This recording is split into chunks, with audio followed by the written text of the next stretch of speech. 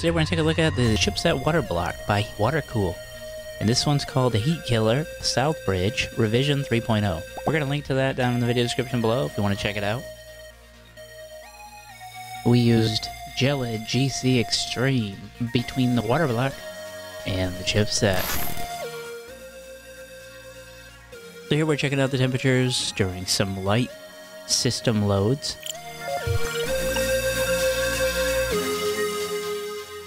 But let's ramp things up a little bit. A little bit.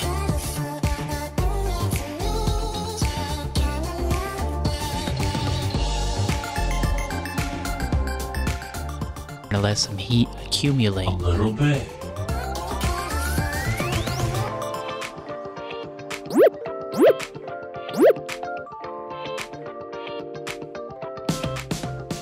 The Watercool Heat Killer.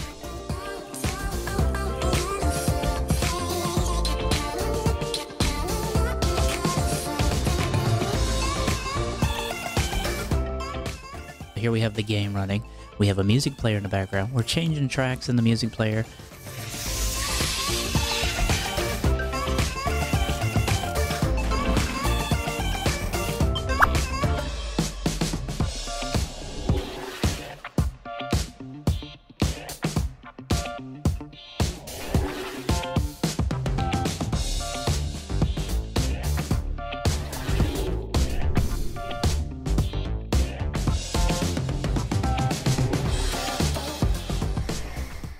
So here we're going to open up 306 tabs in Chrome browser across 8 different windows.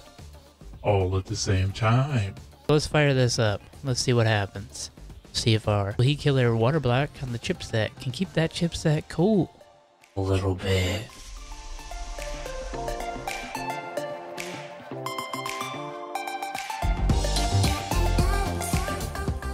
Here as it's loading, the CPU workload is increasing dramatically.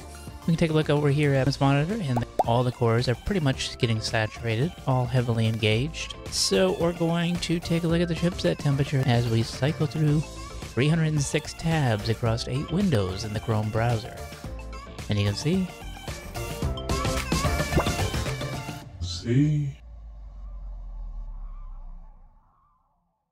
We're not getting any interruptions on the mouse or the keyboard. Everything is maintaining functionality. No sound sputter. No video flutter. Smooth as butter. Butter. Let's open up a game, increase the workload on the GPU and the CPU, and take a look back at these temperatures. Let's do a Hitman 2 benchmark in Mumbai.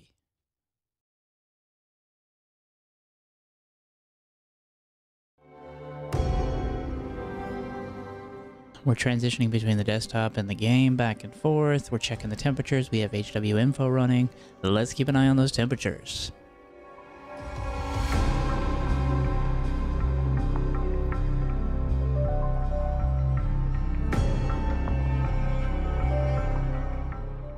We have an audio player going in the background using the PCIe 3 slot that's also going through the PCH on this motherboard for our EVGA New Audio Pro sound card.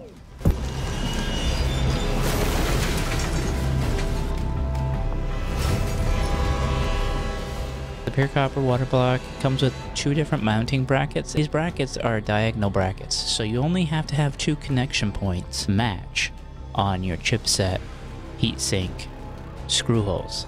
Unlike a GPU or a CPU water block where it usually attaches with 4 screws around the processor, this one just needs 2 connection points to line up. And if you can get 2 of them to line up diagonally, then you can attach this to your motherboard.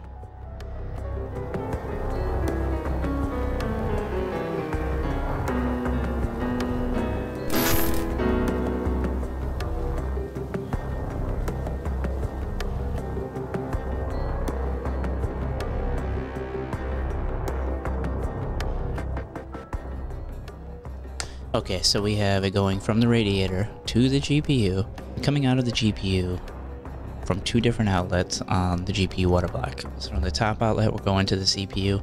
From the bottom outlet, we're going to the chipset, the Watercool heat killer.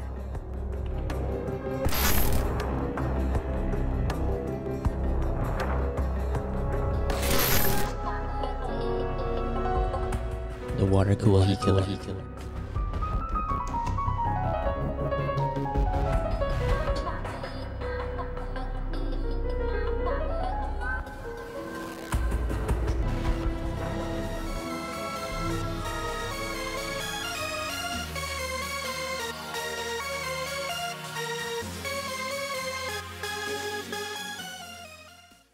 Keep your old heatsink in case you ever want to sell your motherboard. You can put it back on. Just tap it into the rest of your cooling loop, but you are going to have the GPU water cooled as well, because we've tried to fit some smaller GPUs in the system with this chipset water block installed, and they're just not going to go because the fan shroud and those big heat sinks that come on the stock GPUs, they're just too big to fit into the PCIe slot with the chipset water block on. If you have a water cooled GPU, this is definitely an option.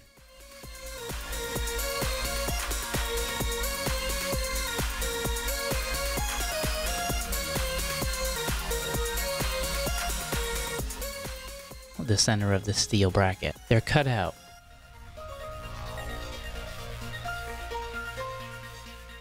You can slide the bracket up and down diagonally to try to get it to match with two of the screw holes. Put the screws through the water block side, put the nylon washers on the backs to give it some padding between the motherboard and the nut that you're going to use to screw down the water block. Screw it down.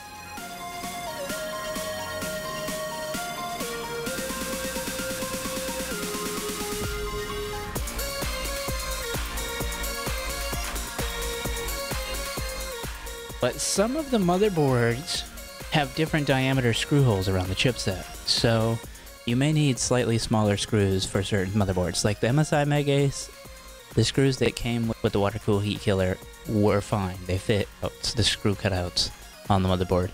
But on the ASRock Z690 Taichi, the screws were smaller, so they were like, I'd have to see what size, M2. The Taichi had M2 screw holes as opposed to the M3 that come with the Watercool heat killer.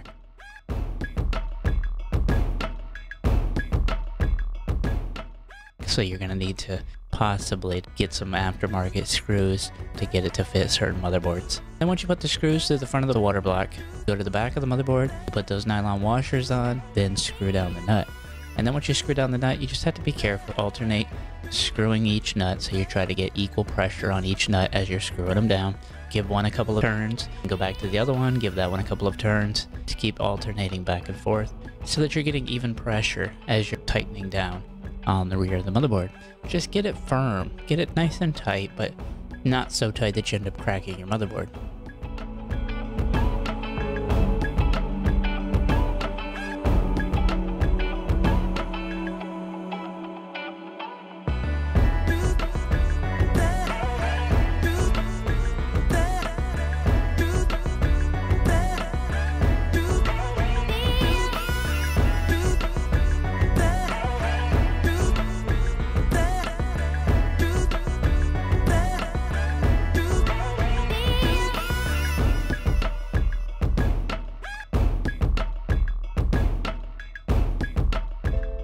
One of the downsides that we noticed was the Phillips has screws on the bottom of the cold plate. These screws attach the cold plate to the top half of the water block.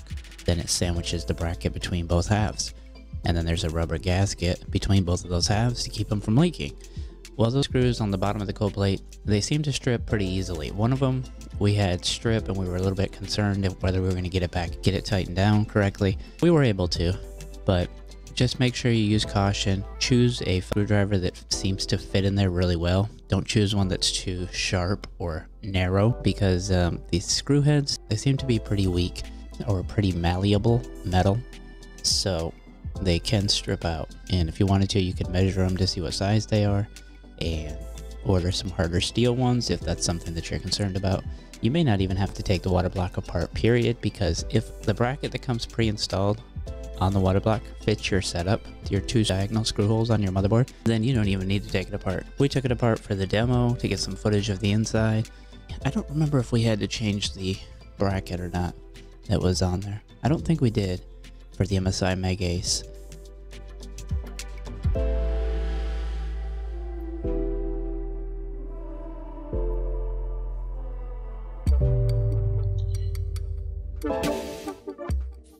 We can see here, the chipset temperatures are staying pretty stable in that low 30 Celsius range.